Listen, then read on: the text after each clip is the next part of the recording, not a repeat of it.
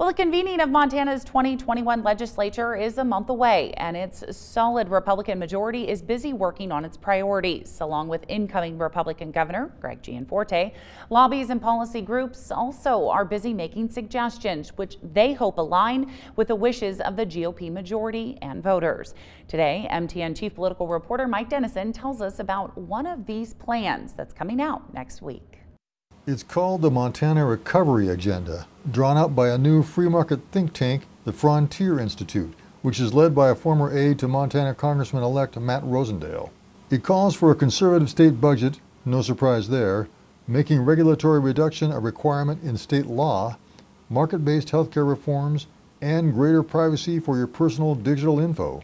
Of course, there are going to be bits and pieces of each of those plans that individuals might not agree with 100% of the whole thing, but I do think that the overall goal of it, protecting people's, personal rights, personal privacy, and reducing the expansion of government to the extent that government is being efficient with what we need it to do. But while Republicans certainly want a conservative budget, Senate Majority Leader Carrie Smith of Billings says it's too early to say what that means in terms of spending levels or specific changes.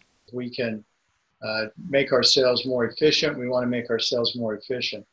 Is that going to result in a decrease in spending over the prior biennium? We don't know that yet because we're just starting to get into the budget now. Smith says he'll likely sponsor one of the healthcare proposals in the Institute's plan to authorize in law direct primary care clinics. These clinics bypass insurers, instead allowing patients to buy a membership for unlimited access to certain health care.